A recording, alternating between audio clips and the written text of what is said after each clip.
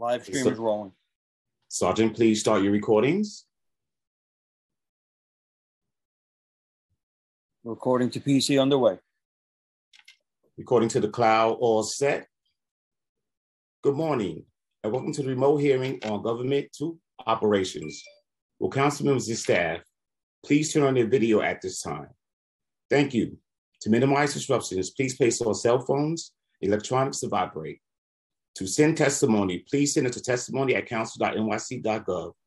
Once again, that's testimony@council.nyc.gov. Chair, we are ready to begin. Good morning. I'm Councilmember Sandra Ong, Chair of the Committee on Governmental Operations. I'm thrilled to be here today at our committee's first hearing on the new session. I would like to welcome my colleagues who joined us, Councilmember Yeager and Brewer. At today's hearing, the committee will be conducting oversight on New York City's pro-voter law. This law requires over 25 city agencies to offer voter registration to eligible New Yorkers when they apply for city services. First enacted by the City Council in the year 2000, the law, pro-voters law, was designed to supplement state and federal laws that rely heavily on DMV offices to register voters. Enlisting DMVs in voter registration efforts makes sense in much of the country, given the high rate of car ownership nationwide. In New York City, however, residents are much less likely to own a car and are therefore less likely to visit their local DMV. The pro-voters law is intended to reach those New Yorkers who may never visit a DMV office, but who interact with the government other ways. In a state like New York, where registering to vote remains a burden, the pro-voter law can make it easier for New Yorkers to get themselves registered and keep their registration up to date. In addition, by listing city agencies, many of which target low-income households and disproportionately reach communities of color, the pro-voter law can address racial and economic disparities in voter registration rates. Today's hearing is an opportunity to ensure that the pro-voter law is living up to its promise. We will hear from Democracy NYC and the Campaign Finance Board regarding how agencies are implementing the law. In addition, the committee will explore ways in which the law can be updated and improved, particularly in light of forthcoming reforms at the state and local level. From online registration to municipal voting, the landscape of democracy will look very different than it did 22 years ago when pro-voter law was first enacted. Excuse me. I look forward to discussing these and other changes with our panelists. And with that, I would like to thank representatives from Democracy NYC, Campaign Finance Board, who have come to testify today. I also want to thank Julia Fredenberg, Sebastian Bacci, and CJ Murray from the central staff for putting their work into this hearing today. Finally, I'd like to thank my own Chief of Staff, Alexander Hart, for assistance. I would now like to turn to our moderator, Committee Counsel CJ Murray, to go over some of the procedural items. Thank you, Chair. I'm CJ Murray, Counsel to the Committee on Governmental Operations. Today's hearing will begin with a panel of representatives from the city's Democracy NYC initiative and the New York City Campaign Finance Board. From Democracy NYC, Chief Democracy Officer Laura Wood will be providing testimony. And from the Campaign Finance Board, testimony will be provided by Assistant Executive Director for Public Affairs, Eric Friedman, and Deputy Director of Public Affairs, Amanda Malillo. After the panelists provide their testimony, there will be time for council member questions. If council members would like to ask a question of our panelists, please use the Zoom raise hand function, and I will call on you in order. We'll be limiting council member questions to 5 minutes, which includes the time it takes the panelists to answer your question. Please note that for ease of this virtual hearing, there will not be a second round of questioning outside of questions from the committee chair. After council members have asked questions of the first panel, members of the public who have signed up to testify today will be invited to speak. Each member of the public will be given 3 minutes to provide their testimony. To all hearing participants, please note that you will be on mute until you are called on to testify, at which point you will be unmuted by a member of our staff. As a reminder, all hearing participants may submit written testimony to testimony@council.nyc.gov. We'll now hear from our first panel. Before we begin, I will administer the oath. Chief Democracy Officer Wood, Assistant Executive Director Friedman, and Deputy Director Malillo, please raise your right hand. I will read the oath once and then call on each of you individually for a response. Do you affirm to tell the truth, the whole truth, and nothing but the truth before this committee, and to respond honestly to council member questions? Chief Democracy Officer Wood? I do. Assistant Executive Director Friedman? Yes, I do. Deputy Director Malillo? I do. Thank you. Chief Democracy Officer Wood, you may begin your testimony. Thank you, Chair Ung and members of the Committee on Governmental Operations, and of course the staff, for holding this hearing and for the opportunity to submit testimony on the important question of New York City's pro-voter law. My name is Laura Wood, and I am the Chief Democracy Officer at Democracy NYC, or DNYC. DNYC was created in 2018 as a mayoral initiative, and pursuant to an executive order signed at the end of last year, it is now a program of the New York City Civic Engagement Commission, CEC. Since its creation, DNYC has closely collaborated with the CEC on multilingual resources, communications strategy, and in-person and virtual events and workshops. This merger will further streamline these efforts and ensure that we have maximum impact through closer coordination. DNYC's mission is to increase voter access, foster civic engagement, and promote voter turnout for all New York City residents. Our work is focused on direct outreach, developing communications strategies and educational materials, and advocating for legislation and policy changes to make voting more accessible to New York City residents. Pursuant to Local Law 29 of 2000, the city's pro-voter law, participating agencies submit their semi-annual compliance reports to the Mayor's Office of Operations, which compiles them into a single report that is sent to the Council Speaker twice annually. Although Local Law 29 predates DNYC and the CEC, and neither have a formal role contemplated in the law, since its inception, DNYC has prioritized interagency collaboration as a top strategy to ensure that city voter engagement efforts are coordinated and that we are reaching as many New Yorkers as possible. This testimony is offered to highlight examples of the interagency collaboration that has supported voter registration and voter engagement work in recent years. Among other things, DNYC has partnered with the Department of Education, DOE, and the Mayor's Public Engagement Unit, PEU, on Civics Week and the annual Student Voter Registration Drive. We partnered with the Mayor's Office of Immigrant Affairs, MOIA, to provide language assistance at poll sites and ensure that materials about voting, including voter registration forms, are translated and accessible to limited English proficient New Yorkers. We worked with the Mayor's Office for People with Disabilities and our close colleagues who are here today at the New York City Campaign Finance Board to ensure that voter guides are available in American Sign Language. These are just a few examples of the collaborative pro-voter interagency work that we have prioritized in the past few years.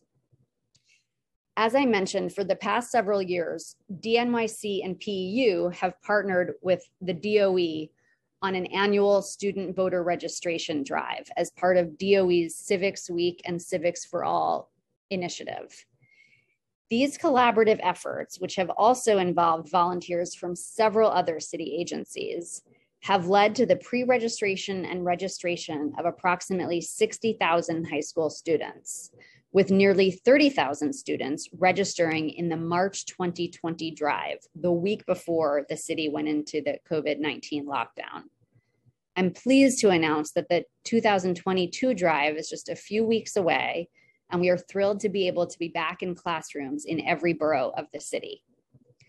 In 2018, DNYC and PEU registered over 600 new voters at the Rikers Visitor Center and trained law librarians at Rikers to help incarcerated persons at the jail register to vote and request absentee ballots. And our collaboration with DOC continues to this day. In 2020, following the start of the pandemic and the stalling of the implementation of online voter registration, We contracted with the nonprofit Democracy Works to create a virtual registration tool called TurboVote, which we shared widely with city agency and external partners to make the process of voter registration during the pandemic easier. In partnership with the CEC and PEU last year, we created a voter registration social media toolkit and a public service announcement on voter registration, which were both distributed widely to city agencies and external partners.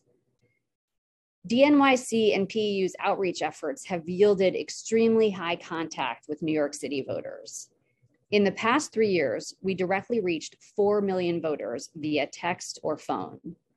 And despite the pandemic and the fact that we still do not have universal online voter registration in New York, we actually saw a net increase in voter registration in the city, with about 600,000 more voters on the rolls since 2018. In addition to the collaborative voter registration work, DNYC and agency partners have prioritized increasing voter turnout and engagement, an extremely important task given the city's persistently low voter turnout numbers. In 2020, right after the city went into lockdown at the start of the pandemic, DNYC and the CFB began regularly convening government agencies and external partners. This so-called NYC Elections Consortium continues to bring together 40+ good government groups, CBOs, city agencies, and elected officials' offices to regularly discuss and address issues related to NYC elections, share outreach and other events, coordinate social media campaigns, and advocate for policies to ensure that elections are accessible to all New York City voters. Thanks to our strong interagency partnerships and collaboration, we also, throughout the pandemic, consulted with the city's Department of Health and Mental Hygiene to ensure that messaging and policy around voting safely during COVID-19 was accurate and up to date. Heading into the 2020 general election, DNYC launched the first ever NYC Election Observer Corps, a 500+ volunteer voter protection effort. These volunteers, many of whom were city employees volunteering their time on a paid holiday, monitored election day poll sites for instances of voter intimidation and directed voters to nonpartisan resources in the 5 Voting Rights Act languages.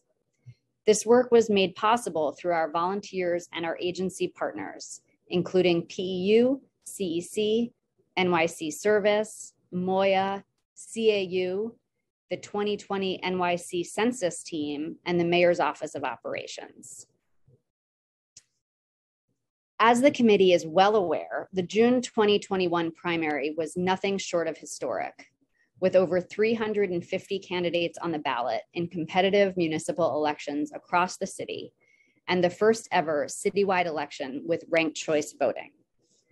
Democracy NYC, along with key partners at the CFB, the NYC Board of Elections, CEC, MOYA, the Young Men's Initiative, DOHMH, and PEU, hit the ground running to ensure voters were provided with information about RCV and the importance of the June primary in the neighborhoods they lived and in the languages they spoke.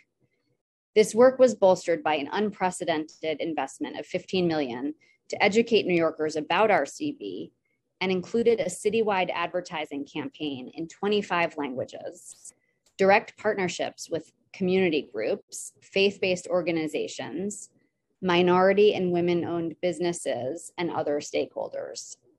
All told, DNYC worked with over 155 partners, held over 50 workshops in over 5 languages, sent over 2.4 million text messages, and made 9,000 phone calls to inform New Yorkers about RCV and their voting rights. We sent over 1 million robocalls, mobilized nearly 400 volunteers, and engaged over 5,000 people at in-person events. In addition, we and our partners created 36 video public service announcements and offered printed multilingual materials to any agency, external organization, or elected official who wanted it. Over 300,000 pieces of literature in 20 languages were distributed to over 150 organizations and offices citywide. The results of these interagency efforts were clear. We saw New York participation in a mayoral primary surge to the highest rate in 30 years. Although participation is not where it should be, DNYC is hopeful that continued interagency coordination and collaboration can increase both voter registration and turnout in the years to come. We look forward to working with existing and new partners to continue to support voter registration and participation. And we are also looking ahead to the implementation early next year of the NYC Municipal Voting Program, and along with MOYA and other agency partners, will work to support BOE and CFB in this effort. Now, language access is an integral part of civic inclusion in New York City, where 49% of New Yorkers speak a language other than English at home, and 23% are limited English proficient. One of the Civic Engagement Commission's mandates under the city charter is to expand access to language interpreters at poll sites throughout the city for LEP voters, which is part of CEC's larger commitment and mission to increasing support available to LEP New Yorkers in the CEC's programs and services. To further meaningful access to the electoral process, the CEC has expanded poll site language assistance for LEP New Yorkers and worked to increase awareness of poll site interpretation rights.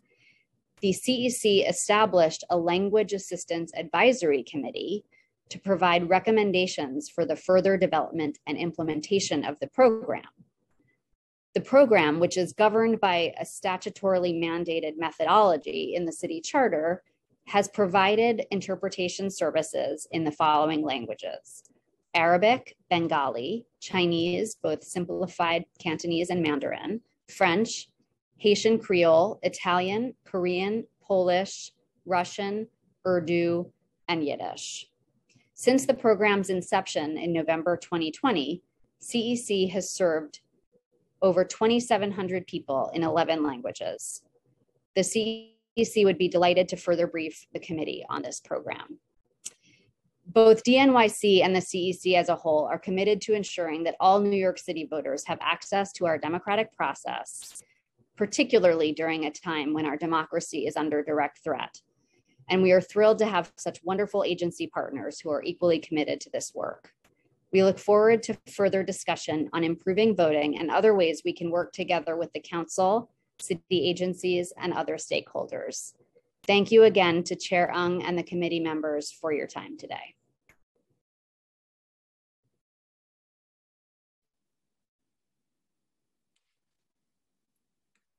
Thank you. I'd now like to welcome the Campaign Finance Board to give their testimony.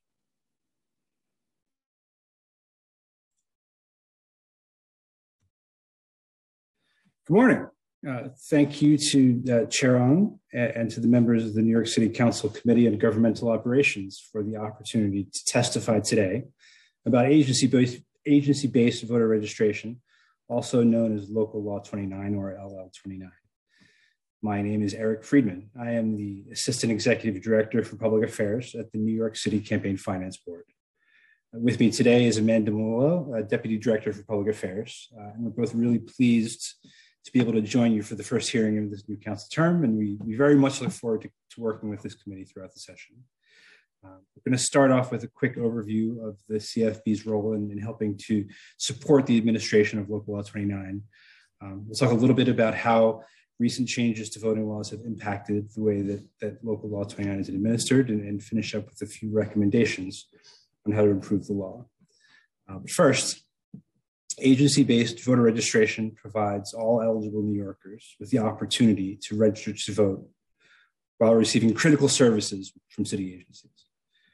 The work of these city agencies, along with programs specifically devoted to voter education, like the CFB's NYC Votes initiative, in concert with the passage of major pro-voter laws at the state and federal level, have resulted in a 91% rate of registration for eligible New Yorkers. The CFB, with the advice of our Voter Assistance Advisory Committee, provides best practices guidance on the voter registration process to identified city agency voter coordinators as required in the law. Annual trainings for voter coordinators are conducted by CFB staff. As of last year, they've also incorporated explanations of ranked choice voting as required by Local Law 21 of 2021. Last year, the CFB conducted 7 trainings directed to city agency staff ahead of the primary election, and 2 additional trainings in partnership with the mayor's office before the general election.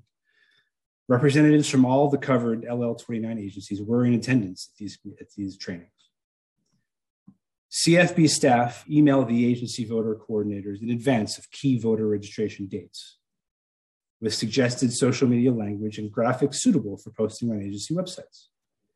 Additionally, beyond what is specifically defined in the law, we provide periodic email updates about other election-related dates, such as the deadline to request an absentee ballot, the start of early voting, and election day itself.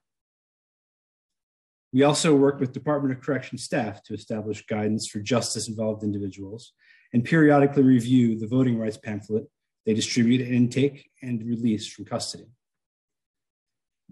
This year, we've also joined DOC's Voting Rights on Rikers Island Working Group and look forward to assisting them in delivering voter registration and absentee ballot information to New Yorkers in DOC facilities. Other LL29 agencies go above and beyond the scope of the law to provide much needed voter and civics education to youth and students, with programming assistance from the CFB's Youth Voter Coordinator and Partnerships team, such as the Department of Youth and Community Development, the Administration for Children's Services, and the Department of Education. LL29 was intended to build on previously existing federal and state laws that required government agencies to support voter registration. Currently, the State Department of Motor Vehicles maintains an online voter registration system that requires a state ID card. However, this leaves out about 10% of city residents over the age of 16 without such an ID and cannot access the system. LL29 helps fill these gaps. Any eligible city resident, regardless of whether they have a state ID, can register to vote on a paper form at the time they interact with any Local Law 29 agency. As mentioned in recent Mayor's Office of Operations reports, there's been a decline in the number of LL29 registration forms during the COVID-19 pandemic. This is consistent with lower voter registration rates overall during COVID, likely caused by the lack of in-person interactions and fewer in-person voter registration events. However, according to City Board of Elections annual reports between the years 2010 and 2020, agency-based voter registration forms at their peak only made up about 6% of total voter registrations in the city. Several recent pro-voter laws will significantly impact agency-based voter registration. Rollout of state reforms in 2023, including automatic voter registration and online voter registration, will naturally reduce the reliance on paper voter registration forms, including those offered by LL29 agencies. AVR will automatically register New Yorkers who interact with state agencies, and a fully accessible online portal will allow all city residents to register online. LL29 agencies may consider shifting their processes to confirm the status of a voter's registration and assist voters in filling out the OVR website forms if necessary. The state's online portal will likely only provide support in 5 languages. Therefore, paper forms will still be vital for limited English proficient communities who speak the designated citywide languages. In early 2021, the state also restored the right to vote to New Yorkers on parole, who previously required a conditional pardon by the governor to vote. Restoration of voting rights to individuals on parole provides greater opportunities for Department of Probation and Department of Corrections to register more city residents who leave their custody. Overall, these changes to state law make the registration process vastly simpler for voters and reduce the administrative burdens for agencies. Lastly, the City Council recently expanded municipal voting rights to 825,000 city residents authorized to work in the United States, Starting in 2023, this group of voters will have their own registration form and registration processes with the City Board of Elections that will not be connected to the system supported by the state BOE, such as OVR.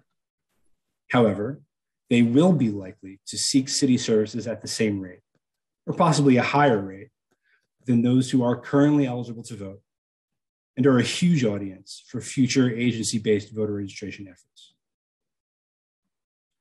With these major voting changes on the horizon, there's a need to think critically about which city residents are served by agency-based voter registration.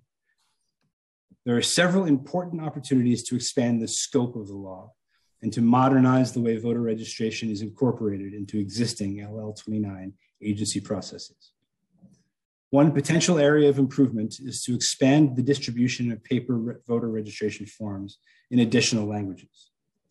The city BOE currently provides city agencies with voter registration forms in English, Spanish, Chinese, Korean, and Bengali. In 2016, in partnership with the Mayor's Office of Immigrant Affairs, the CFB translated the standard voter registration form into 11 additional languages, including those covered by the designated citywide languages law. However, there is not currently a routine process for city agencies to request these forms, nor for the CFB to distribute them. There's also an opportunity to standardize the service delivery of paper voter registration forms for city-only voters.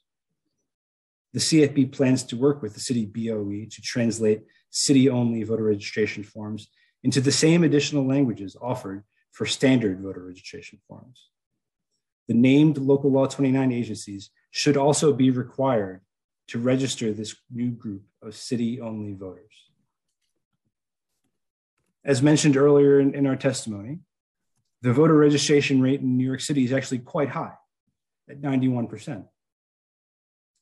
However, our turnout rate for elections is routinely lower than New York State overall, which regularly ranks in the bottom half of turnout compared with other states.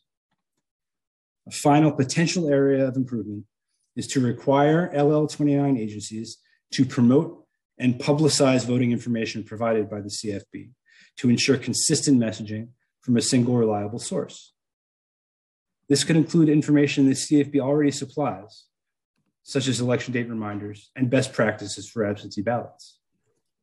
For example, agencies serving populations who are more likely to request an absentee ballot, such as the Department of the Aging or Department of Corrections, could be required to assist voters in the process of submitting an absentee ballot request form. With more and more residents engaging with government agencies virtually, the law could also be modernized to require consistent posting on city agency websites and social media. The current law does not require dissemination of election materials, elections information, such as election day reminders, though the CFB does include LL29 agency voter coordinators in our email outreach. The law also doesn't require monitoring the distribution of voter information by city subcontractors, who are the frontline service providers of some of these agencies. While these areas of improvement are specific to the city's agency-based voter registration law, there are also crucial legislative and policy changes that can only be made at the state level, which we routinely advocate for in the CFB's annual voter analysis report and in testimony before the state legislature. We're grateful for the opportunity today to provide testimony on this important city law and how we believe it can be improved to register all eligible New Yorkers, and we are happy to answer any questions you might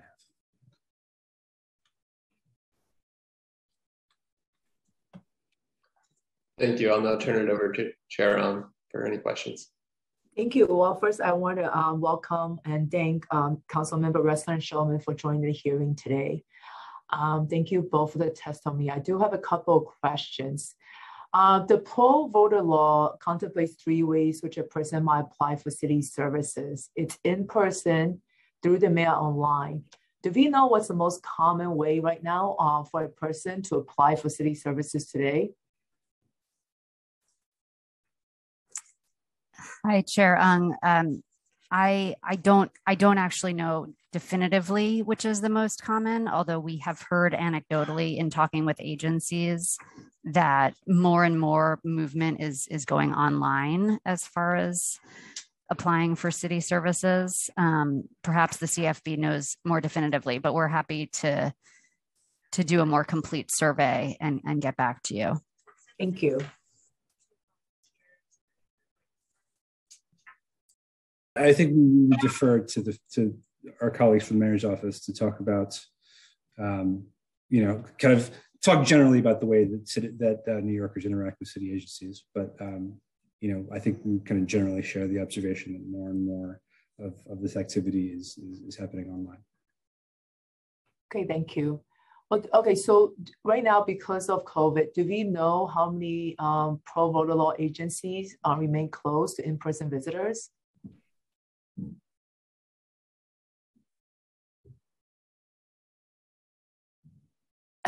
My understanding is that all offices have reopened. I think there were some temporary closures depending on the agency, although many of them continued providing in-person service throughout the pandemic. As Eric noted, there has been a bit of a drop-off just because I think there's been less demand for in-person service and therefore fewer voter registration forms being transmitted. But my understanding is that as of today, all offices are open. Great, thank you. And I think the law just requires agency provide individuals with assistance in completing the voter registration form. Do we know how that works in a very practical way? If someone walks into a city agency and they are they're filling out the voter registration forms, how does that practically, work? If you could walk us through the process. Well, I can share what information agencies have provided, and then perhaps my colleagues from the CFB want to speak to the training more specifically. But my understanding is that when individuals come into an agency to apply for service or to interact about whatever their particular issue, they are offered voter registration materials, and then if needed, they're offered assistance in actually filling out those paper forms. Most agencies also have available to them the translated voter registration forms. Those are available in the Voting Rights Act languages on the city BOE's website. And then thanks to a partnership between the CFB and the Mayor's Office of Immigrant Affairs, they are available in a number of other languages online. And I believe that at least some agencies provide those more extensive translations to their clients. So what I would add is, I spoke a little bit in our testimony about our trainings, the trainings we provide to covered agencies. So our trainings in 2021, we had 36 representatives from across those agencies who we trained. These are train the trainer sessions, and I'll ask Amanda to kind of jump in and provide a little bit more detail on what those look like. But the idea is we're giving the voter coordinators in each agency the tools to share knowledge with folks on the front lines in each agency and help them answer questions and guide New Yorkers through the process of registering. So just following up with that, if a person either on the phone or in person doesn't ask about any part of that voter registration portion of the form, then I guess that question that it doesn't get done, so would there have to be an active part on the person seeking help to want to get registered to vote? Yeah, I would love to jump in and address that question and also add on to what Eric said before. Because one of the things that our staff did prior to the pandemic, but has candidly happened less during the pandemic, is we would meet with the voter coordinators at the local law 29 agencies and go in person to sort of assess how are services delivered to the public. What do those interactions look like between the agency and its customers? And where are areas where we can more seamlessly integrate voter registration? I think the agencies that do this the best or that did prior to the pandemic really thought about how is it that we interact with our customers? Does it happen in person? How can we be proactive about making sure people are aware voter registration opportunities are available? Where can we put signage in places that people are going to see it? Because this is the case with LL29 and our pro-voter law. In the same way it's true of motor voter. For a long, long time, agencies were considered to be meeting the standards of the law as long as a stack of voter registration forms was available to people. One thing to consider is sort of like working that into an agency's frontline operations more seamlessly. I know some agencies are more proactive about this than others, and asking people, are you registered to vote or can we help you at this time? So that is one thing I would say, because I think you're right. In a lot of cases, voters would have to know to actually ask for voter registration assistance, especially in the instances where they aren't going to offices in person anymore, when they're doing things online or via the phone. So they're not going to get like that visual reminder that this is something maybe that they could also do at that government agency. No, thank you. I think that's a great follow. We'd definitely like to explore a little further about the agencies that does well and being a little bit more proactive on engaging with the people seeking help. So thank you. So I was looking at the performance data, the open data portal, and only 1% of the voter registration form that were distributed by city agencies since 2015 were actually collected by those agencies and sent to BOE.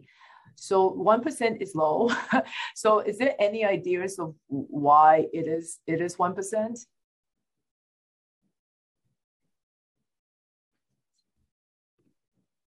Laura, I don't know if you'd like to address this. I have ideas, but not definitive answers. Why don't you go ahead and then I'll chime in if I have anything to add. Yeah, I would say there are a couple reasons. This is actually very similar to what we find when we're registering people in person at voter registration drives. We have found a best practice is to make sure that people complete the forms while they're standing there with you, so that you can sort of check them and make sure that everything's filled out correctly.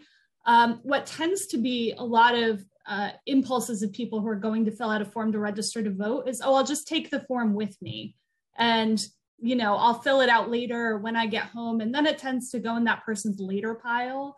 So I think there is like a bit of a gap between the forms that the Board of Elections is actually getting to agencies, the forms that agencies are handing out, and then the number of forms that they're collecting back. Just because that process can be a little bit leaky in terms of people taking the form with them. Another thing that we've been thinking about as we start to transition to more registrations happening online and more registrations happening through state agencies as we start to switch over to automatic voter registration and online voter registration sometime in 2023, is that this makes that sort of data collection even more challenging. One thing that Laura mentioned in her testimony is that they have a TurboVote platform. NYC Votes also has a TurboVote platform. And I will tell you, like, neither of those platforms is actually coded with code 9 the way agency forms are. So even if agencies are like giving out that link for people to use, unless we're tagging it on the back end to track where those registrations are coming from, those won't necessarily get reported as code 9 registrations.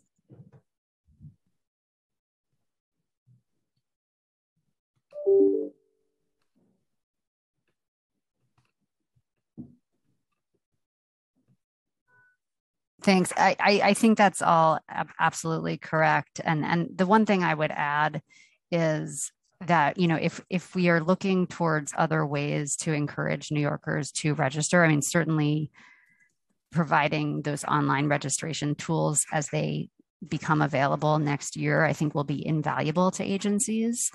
Continuing to expand the languages that are that these materials are translated into, I think will also make them much more accessible.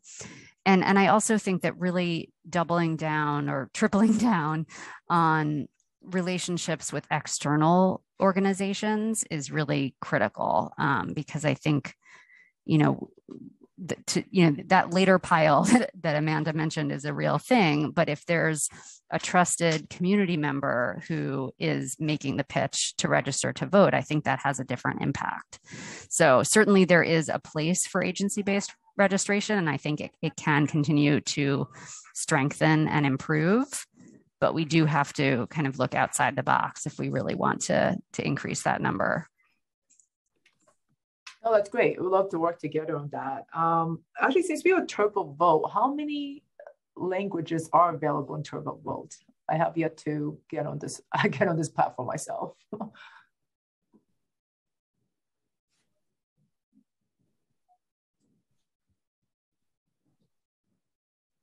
Sorry, having some issues with the unmute. Go ahead, Eric. No, I was gonna ask Amanda to jump in and kind of talk about the platform that we stood up through NYCC. Yeah, I was waiting for Laura, and then I'm happy to address that just as we look ahead to municipal voting. So I believe that the Turbo Vote platform is only available in English at the moment. That is something that we're looking at expanding. However, both the Mayor's Office of Immigrant Affairs as well as other city agencies have offered to provide language assistance to people who want to register either using that portal or any of the other available mechanisms. So that's basically the option at the moment. But we are certainly with the appropriate resources would be very interested in expanding that further. Great. Yeah. I'd just love to jump in because I think Turbo Vote may be available in English and Spanish, but one of the things we've been talking about internally in a very preliminary way is looking ahead, and do we want to work with Democracy Works potentially to design solutions once we know there are going to be municipal only voter registration forms available, because that's not something that Turbo Vote has designed before. But we're thinking a lot about that user experience. And one of the things that we would look to do as part of that is add more translations. The CFB to date has only provided translations in the Voting Rights Act languages.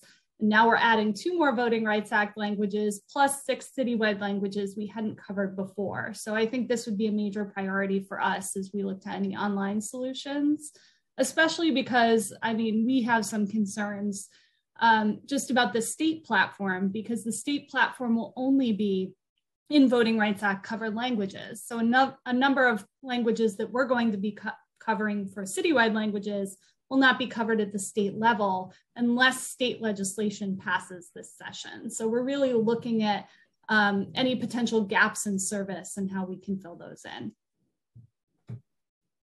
Thank you. So back to city agencies, sorry. So the city agency registration front, I noticed like Parks Department TLC has not reported one single form transmitted back to the BOE. Do we know why that is the case?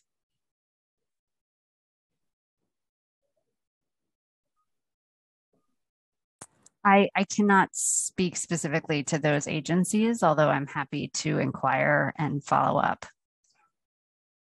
That'll be great. I guess the best way to go forward is just to see about what are the best practices of agencies that has worked really well and what are the practices of agencies that has not worked as well.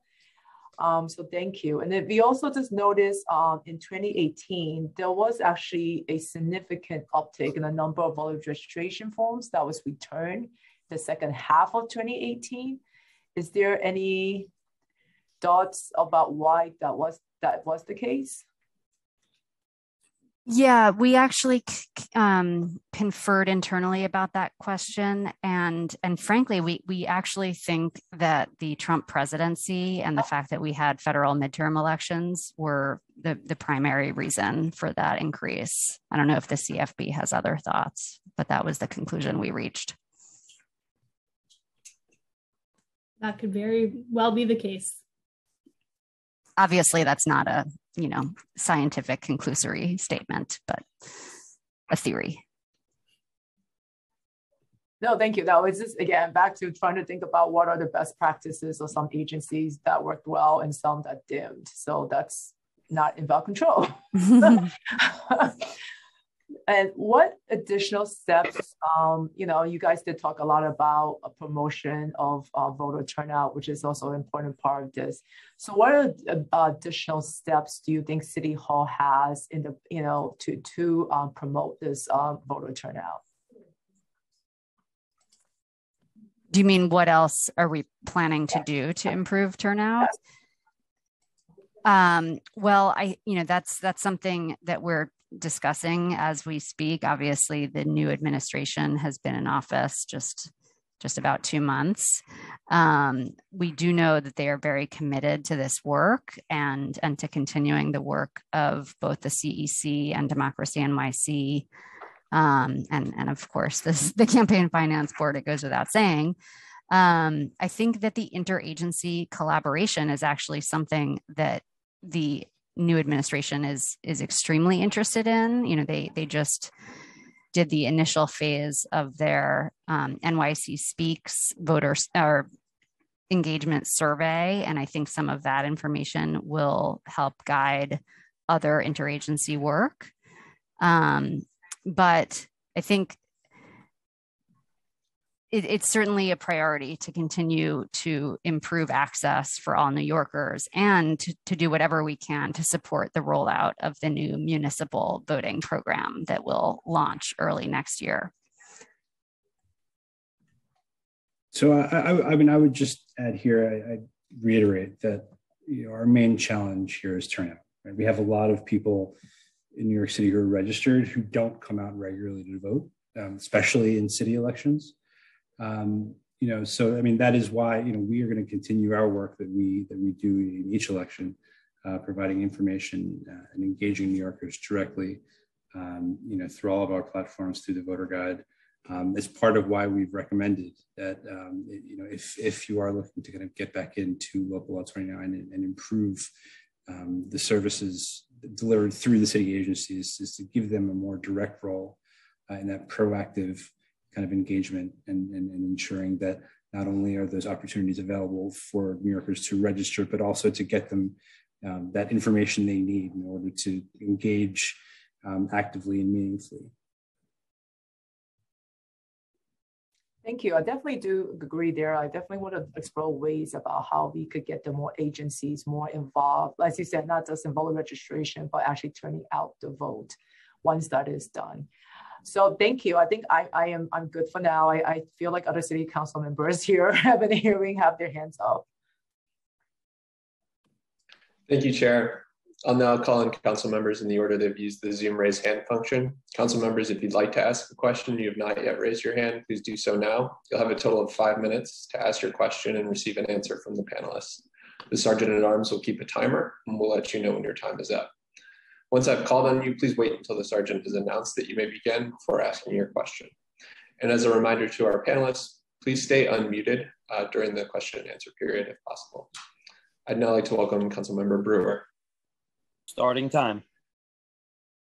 Thank you very much, Madam Chair and panelists. My first question, as you know, when I was in the Borough President's office, I did not think that Democracy NYC or any of these other charter mandated November agencies should exist. I'll be honest.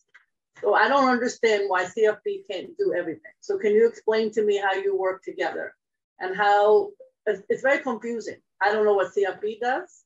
Voter assistance, I don't know what you do. I don't know what the civic engagement does. And I don't understand the state obviously has motor voter. But how do you all work together? Do you work with the state?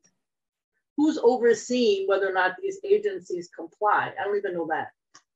There's too many agencies involved. That's my opinion. I don't know who wants to answer. CFP may be afraid to answer. So Laura, go ahead. Thank you, Councilmember Brewer. I know too much, everybody. I'm telling you right now. You are definitely extremely well educated. Write it. So go ahead.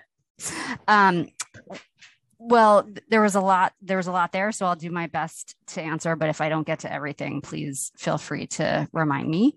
I really do take your point quite seriously. And one thing that we have really tried to do, at least since I've been part of the Democracy NYC initiative, is ensure that we are adding value. and that we are helping with coordination rather than hindering it.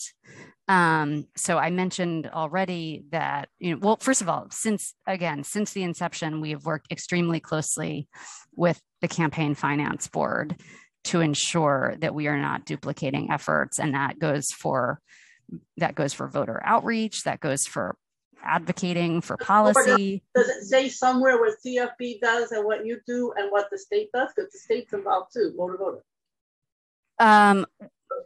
I don't believe there's a specific statute that speaks to all of that. Obviously, the CFB's work is governed by the New York City Charter. Democracy NYC primarily is governed by the executive order that I mentioned that was signed late last year that merges it into the Civic Engagement Commission. To your point about, making sure that there is more efficiency, that merger was precisely for that reason, to basically acknowledge that the Civic Engagement Commission was already doing a significant amount of voter engagement and language assistance work, and that it made sense going forward to fold Democracy NYC into that work. So CEC has an outreach team. As I mentioned, it conducts the Pulse Site Language Assistance Program. It seemed like the most efficient thing to merge Democracy NYC into it. But who oversees the agencies to see whether or not they comply with the law? As far as the compliance, and this is, I think, frankly, something that the committee might want to take a closer look at. My understanding, although the CFP should certainly chime in, is that the Mayor's Office of Operations is the agency that it actually collects the required information from each of the covered agencies under Local Law 29, but it actually does not give them or anyone the specific mandate to require compliance. And the CFB obviously is mandated to provide training, but also does not have that oversight function. I'm aware of that. I'm sort of answering the question that I know the answer to. But the other question, well, how about motor voter? You have nothing to do with motor voter, but who oversees that, and do you coordinate with them at all on the state level? Well, we're in constant contact with the State Board of Elections, certainly. And, as I mentioned, I didn't mention this, but the Turbo Vote tool actually does directly communicate with the state online voter registration system through the DMV. So if someone has a state issued DMV ID, they can register online completely. Unfortunately, as of now, those are the only individuals in New York who can do it.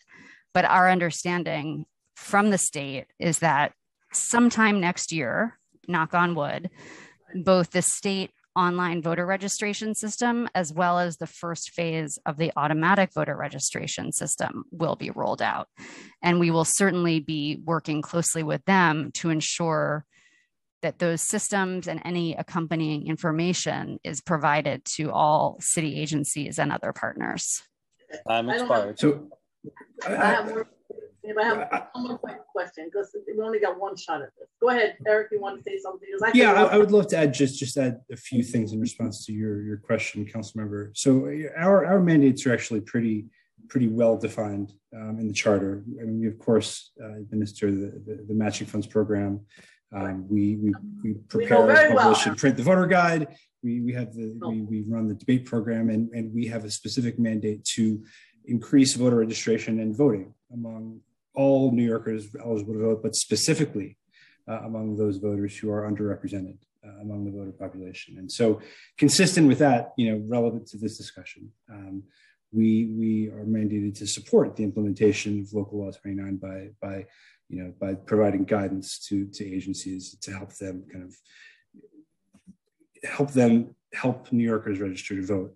We have, over the course of that law's existence, worked closely with the administration, whoever is in office at the time, because ultimately it is up to the mayor's office to oversee mayoral agencies and ensure that they're complying with the law. But I would I would just kind of want to reiterate and underscore the importance of kind of a consistent and constant coordination between us and the other agencies that are involved in this work.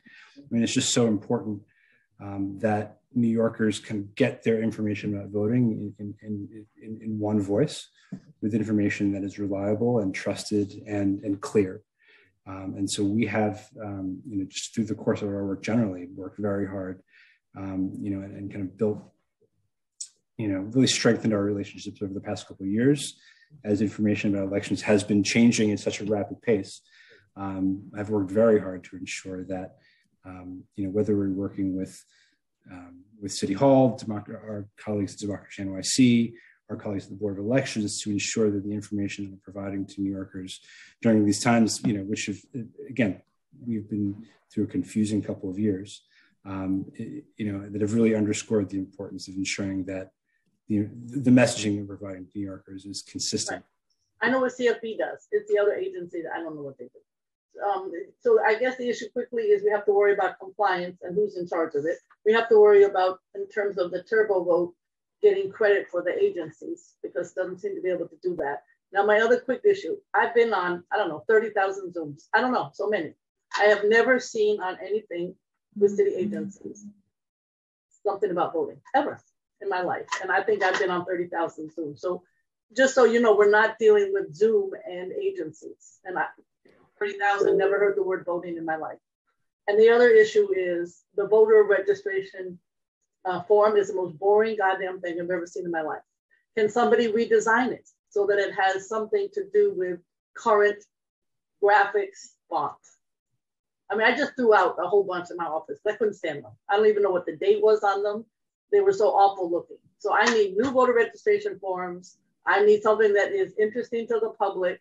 I need to be, next Zoom on, I want to see how you vote, how you register, how you blah, blah, blah. And the other thing is, it's up to the chair and me and the other elected officials. You have to be careful. The local groups are like during the census. Look at the census model. Groups were funded to go out and they did a great job. 89 more members would have been great, but we did a great job. But you have to be careful because you don't want people to tell people how to vote. People do that. It's bad, bad, bad. Not supposed to do that. So how do you make sure that the trusted groups get people out? And at the same time, they don't do illegal things and tell them how to vote. But that is the only way you're going to get people out to vote. Me telling, you telling, they don't care. It's got to be a trusted nonprofit or somebody. That's what you got to think of. And the different form, and then these two other issues I think we need to work on. I could go on and on. Thank you.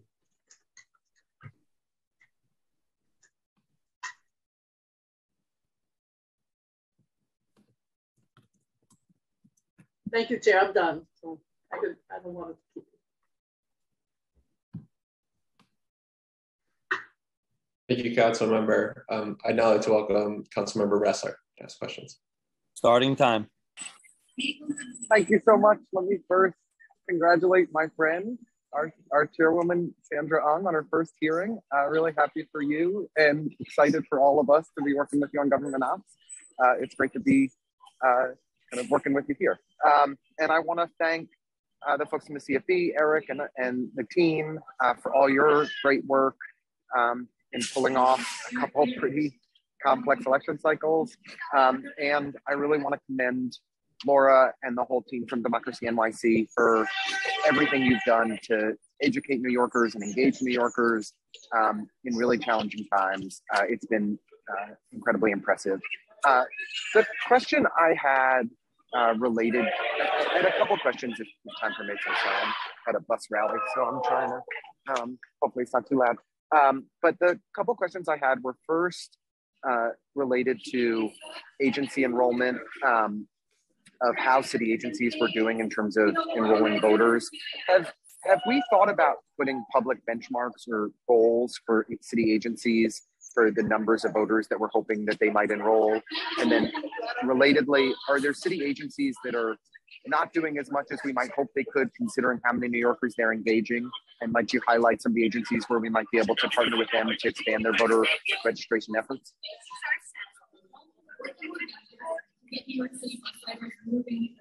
Thank you, Councilmember Ressler, and welcome to your first government operations hearing. I'll start out, and I'm sure that my colleagues from the CFB will want to chime in. First of all, in terms of the benchmarks question, I think that's a really good point, and actually was something that we were starting to discuss internally back in 2019. I will say, frankly, I do think this is one of the effects of the pandemic, where it just sort of had to hit the pause button on that particular topic, because agencies were struggling so much just to provide the basic services to their clients. But I think now, knock on wood, that we seem to be entering a new phase. Perhaps it is time to consider that. And I think that Chair Ung's, she pointed out a few agencies that seem to have lower numbers. I think TLC and Parks were two of the ones that she suggested. So I think taking a very close look at the most recent rounds of metrics, as she also suggested, really digging into why certain agencies do so much better. What is the nature of their interaction with their clients? Do their clients feel like they have more time when they are having that interaction? I could, in theory, see why someone at HRA would take the time to fill out a voter registration form, whereas someone interacting with the Parks Department might have a different agenda, might be less inclined to do so. But I think, it's great that this committee is really asking these questions. And I think we should roll up our sleeves in the next few months and get to the bottom of it. And then really be ready when we do have this online voter registration system to hit the ground running and make that even more accessible to more New Yorkers. Great. Thank you. That's helpful. Oh, go ahead. No, I was going to love Amanda to jump in and talk about, I think, some of the things where we think actually agencies are doing a great job, and some of what we think is working. It's kind of a way forward. Sorry, go ahead. Yeah, and I would start out from a big picture sense. Like, the tricky thing here is making this work well is less about what you can legislate and more about how personnel carries it out. So we had many meetings with Democracy NYC back in 2019, sort of about how we can make the agencies that are that point of contact with voters more effective, and how we can look at things like metrics and maybe set some benchmarks.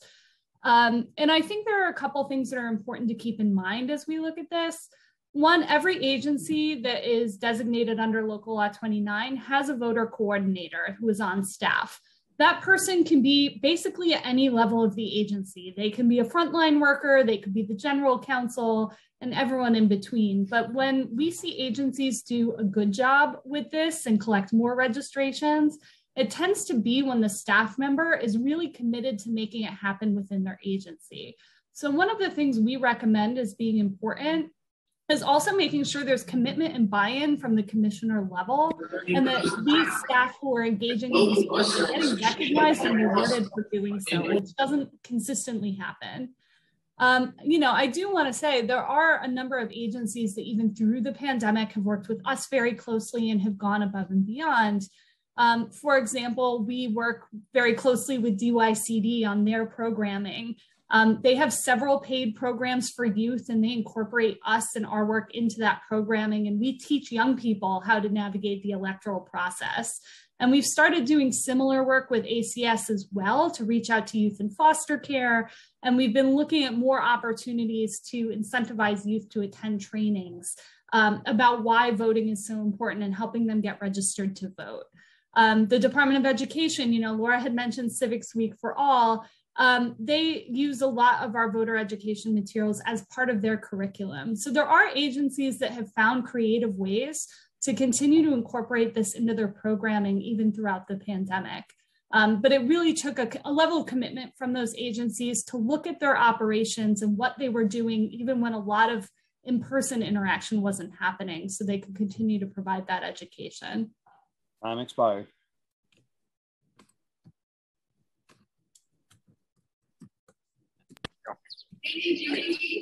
Can I just respond to that briefly? I appreciate that, and if there are opportunities for us to engage the rec center managers of the Parks Department and the folks who oversee that division to actually get them engaged, to be talking to the young adults and the hundreds of thousands of New Yorkers that rely every day on those services, and to better work with the TLC so that their service center in Western Queens, where they're providing support to members, is better focusing on voter enrollment. I think especially as we're, have a new universe of legal permanent residents that are hopefully going to be eligible to vote in next year's election, we have an enormous amount of work to do at the city agency level to engage those individuals, and HRA and others are going to have a vital role to play. But we really need to make sure that each of our agencies is humming and maximizing voter engagement, voter registration opportunities when they're serving green card holders, legal permanent residents, to make sure that they're participating in the electoral process, as they're hopefully going to be able to do in the next municipal election. Thank you very much.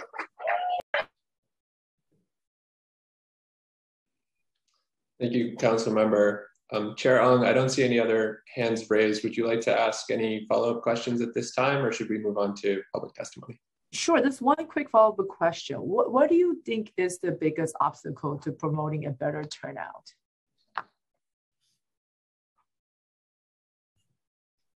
I'm happy to field that question. Honestly, a lot of what we hear, we know that engagement is highest in presidential election years. That's because every time you turn on the news, you hear about what's happening in the presidential election. You almost can't escape it, right? And what we tend to hear about, especially, we have a charter mandate to focus on underrepresented voters. So when we talk to those voters and when we've done research, what we hear about the most is an information gap. People have a lot of questions. They don't know why these elections are important, what these offices are for, who is running. So a lot of what we focus on in our work is closing that information gap. But I would also add a caveat to that we saw after the June 2021 election, or after the June 2021 election, turnout was higher than it had been in the past. And then it came down lower in November. So I think there's also an aspect of having, contests that voters feel like their vote matters in, of having real choice. And that's the other side of the coin we can look at, because if voters aren't having a real choice between candidates, there's only so much we can do in terms of providing information to make them feel like their vote actually matters in the outcome.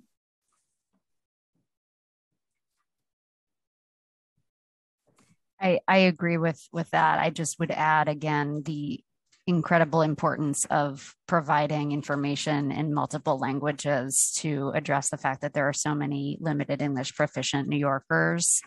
And as Amanda said, really make sure that we are working with obviously our city agencies and external partners to help underscore the importance of these local elections, particularly these local primaries. And, there are some fairly arcane state election laws that people have to grapple with in that process, such as the fact that we have closed primaries and deadlines that are often well ahead of when many New Yorkers start actually thinking about our elections.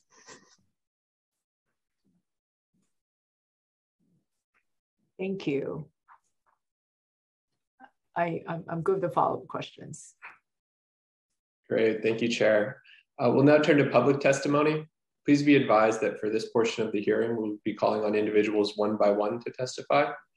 Each panelist will be given 3 minutes to speak. Please begin once the sergeant has started the timer.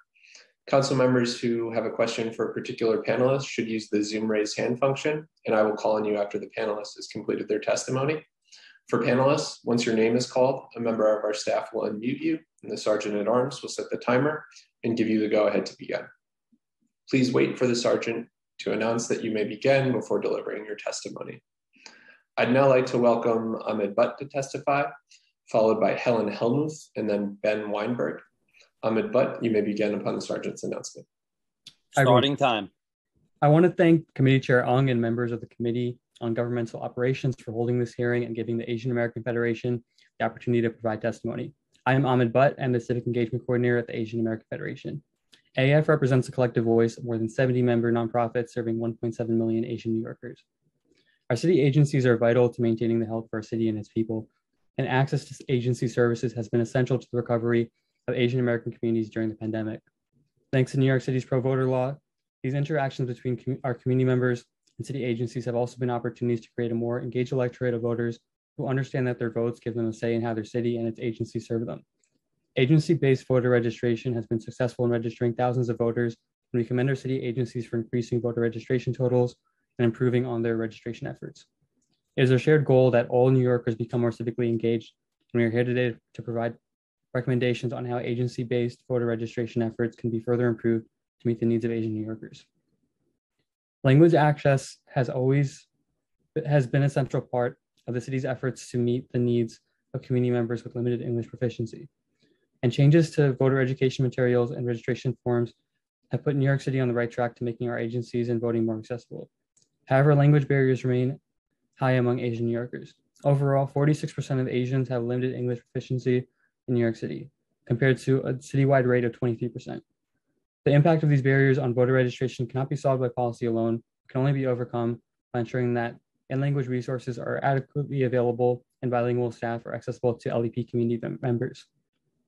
To make voting more equitable, in addition to improving language accessibility at city agencies, it is vital that culturally competent CBOs who are trusted in their communities conduct outreach with educational resources that convey the importance of voting and its local impact. For many potential voters, registration is not the push that gets them to the polls. They have to see how voting is a part of a larger community engagement that centers them and the needs of their neighbors. By partnering with CBOs, including those belonging to our AAPI Power Coalition, who collectively made almost 2 million contacts with Asian voters last year, and who serve 8 different ethnic communities in 4 boroughs, our city can improve the ways in which it serves LEP voters. Our recommendations will help city agencies to ensure that LEP community members are not excluded from the voter registration efforts due to a lack of adequate resources or training. These are ensuring an adequate supply of translated voter registration forms in citywide languages, including links to voter registration forms translated into citywide languages on agency websites, ensuring an adequate supply of voter educational materials in all citywide languages, ensuring adequate staffing of bilingual employees at city agencies who are properly trained to register voters, and partnering with CBOs, including those belonging to our AAPI Power Coalition, to conduct culturally competent voter outreach. I want to thank you for giving the Asian American Federation the opportunity to testify before you today. We look forward to working with all of you to create a more civically engaged New York City, and hope our recommendations will help city agencies make further improvements to the voter registration efforts. I'm expired.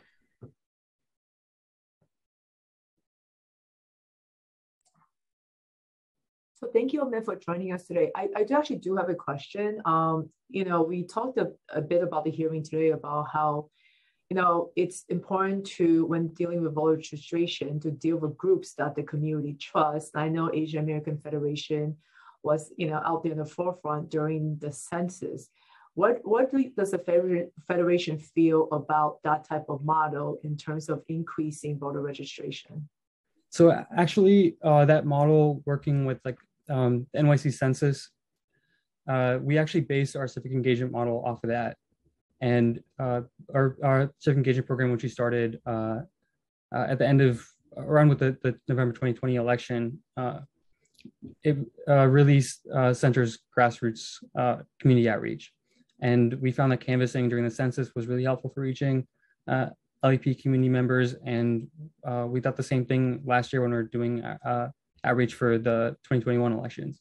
And to expand on that, we are providing grants to community-based organizations that provide direct services. So they're already trusted in their community and have a lot of face time with them. So incorporating voter registration and pledging and education into that has been a really helpful way to reach voters that traditionally are considered hard to reach. Thank you. And because Federation is such an umbrella group that deals with so many social service agencies, have you heard any stories on the back end about how interactions with city agencies, especially voter registration front, have you heard stories about, did that work, did that not work? I'm just trying to get right. Of course, I was trying to field questions on it as well with our groups, but I was hoping we'd actually do a group testimony today so they can share. But yeah, I haven't heard, as far as I know, like it's been said before that it's really a small portion of registration totals. So I haven't heard anything about specific interactions with city agencies. Thank you. Thank you for joining us today. Thanks. Thank you. I'd now like to welcome Helen Helmuth to testify, followed by Ben Weinberg. Helen Helmuth, you may begin upon the sergeant's announcement. Starting time. Good morning, everyone. My name is Helen Helmuth, and I am a senior voting advocate at Disability Rights New York, or DRNY. I'm a white woman in my late 20s wearing black glasses, a headband, and my hair is in a bun. By law, 26 city agencies are required to help register voters and increase public awareness about elections, and many of these agencies frequently interact with people with disabilities. Based on reporting data, there appears to be some correlation between the number of staff trained at each agency and the number of completed applications delivered to the City Board of Elections. For example, in 2016, the Department of Health and Mental Hygiene trained 28 staff and returned 41 completed voter registration applications. In 2019, 26 staff were trained and returned 52 completed applications. But in 2021, based on the reporting data from the Health and Mental Hygiene, the office, 0 staff were trained and 0 completed voter registration forms were submitted. The number of distributed applications dropped from over 1,700 in 2016 to only 226 in 2021, and that's an 87% decrease, which is substantial. Agency staff should receive training regularly, at least once a year, to remind staff of their voter registration duties and educate new staff of this requirement. Mandated annual trainings also create an opportunity for staff to learn about updated voter laws in New York City and state. For example, they knew laws about individuals who are on parole and also legal non-citizens voting in citywide elections beginning in January of 2023. It's important that the training agency staff receive include the voting rights of people with disabilities, tips on how to support people with disabilities, and referral information for agencies that regularly support voters with disabilities like DRNY. DRNY is particularly concerned about the rights of potential voters with disabilities who interact with the Department of Probation and the Department of Corrections, although I was encouraged to learn today about the voter registration initiatives by Democracy NYC and the Campaign Finance Board on Rikers Island. However, DRNY still encourages the Committee on Government Operations to consider ways they may be able to better support these communities. Under law, the Department of Probation has the additional duty to distribute voter registration forms and educational materials during their intake process. However, despite serving 1,900 individuals between July 2020 and June 2021, 0 applications were distributed. They also have the requirement to deliver absentee ballot application, reporting requirement on that, so there's no way for us to know. In order for these laws to be successful, we must analyze the effectiveness of agency participation, and we must consider ways to strengthen the laws in place for these laws to have their intended impact. And I'm happy to answer any questions you all may have.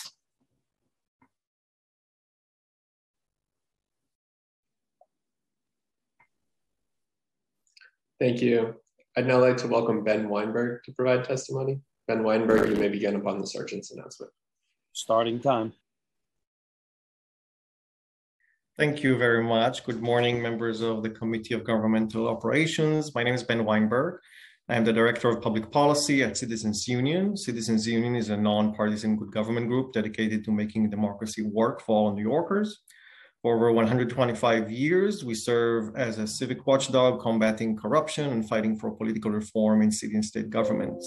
We thank the committee for the opportunity to provide comments today and commend Chair Ong for dedicating the first oversight hearing to elections and voting issues. CU has been long active on the issue of agency-based voter registration. In 2014, we published a review of the city's compliance with the pro-voter law, which revealed widespread agency failure to implement the law. Following those findings, the city amended the law to improve the program. And I would like to make a few short comments on this issue. First, the 2014 reforms indeed improved the program. BOE data shows that the number of voter registration applications originating from city agencies more than tripled, from 15,000 applications in the 5 years before the reform to over 49,000 in the 5 years following the reform. The share of forms distributed to clients that were returned completed to the BOE also increased, although it is still very low, as the chair mentioned before. Second, not all agencies provide the same type of service for eligible voters, as was mentioned here today, although it is encouraging to see that the agencies that submit the largest number of forms to the BOE serve New Yorkers who need it the most, like the HRA, the Department of Youth and Community Development, Department of Corrections, but others, as was mentioned here, the Parks Department among them, do not submit any forms or just do not submit any data about their activity. We recommend examining the procedures used by agencies that do have a high return rate, like the Department of Agencies, DORIS, CCRB, and our written testimony include a list of return rate per agency that could assist this discussion. Third, and related, there are significant discrepancies between the data reported by city agencies and the BOE. So for example, between 2015 and 2020, the BOE reported that it distributed a total of 1.2 million Code 9 voter registration forms to city agencies, but city agencies reported they distributed over 7 million forms. Some of that difference is bound to exist because the HRA does not use the forms marked by the BOE, but that does not explain all of the discrepancies.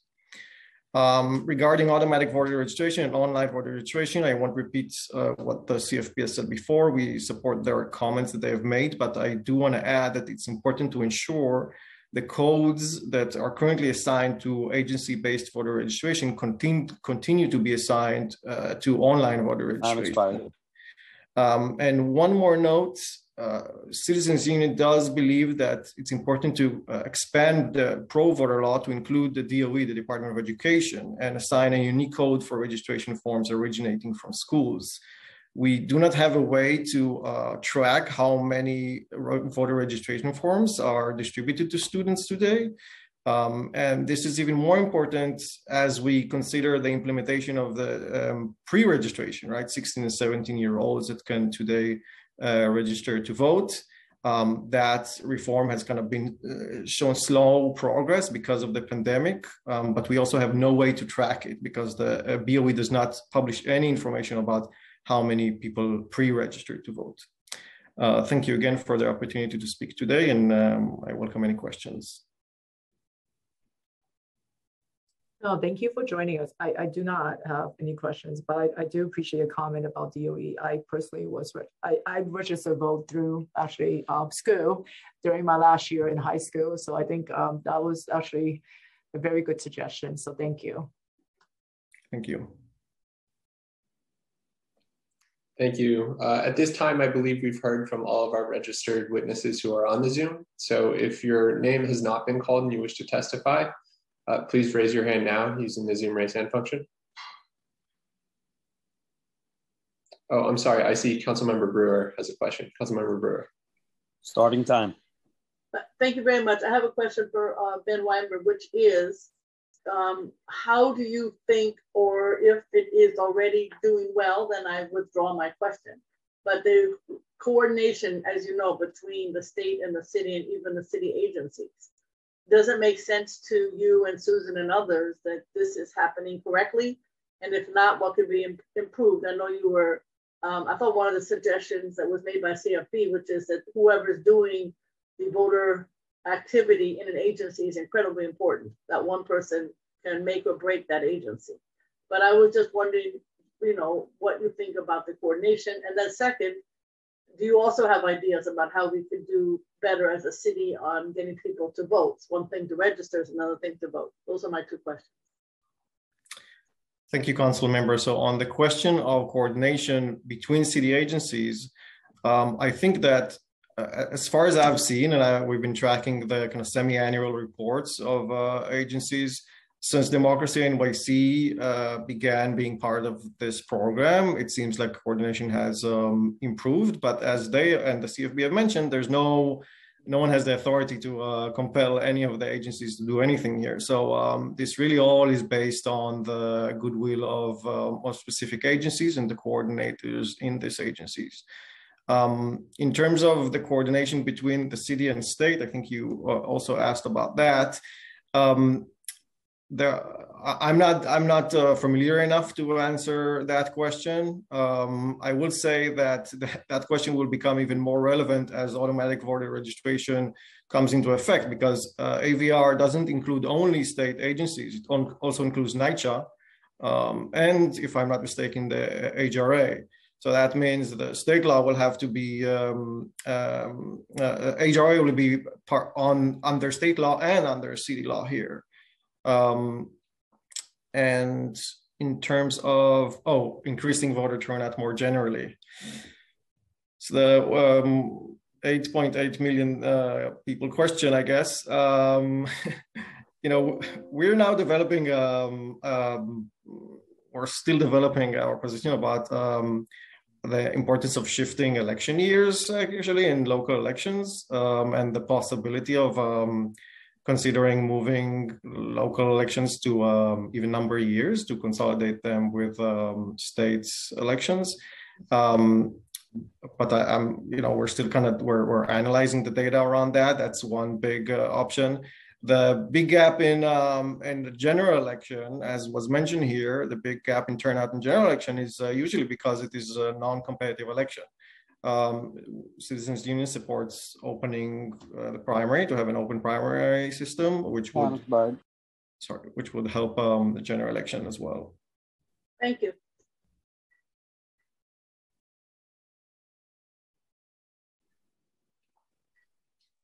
Thank you. And I see no other hands raised, so I'll now turn it over to Chair Ong for closing remarks. Thank you. I want to thank everybody for joining us today. We are here today because civic engagement, voter registration, and obviously the million-dollar question about voter turnout is, what we want to do better for this city. So I do thank you everybody for testifying and taking your time out of your busy morning to do this. I do look forward to working together, and hopefully, even though I know we can't answer all these questions or do everything we want, I hope we could slowly move toward doing what we want to do today, which is to get more people registered as city agencies and to have a better voter turnout. So thank you for joining us today.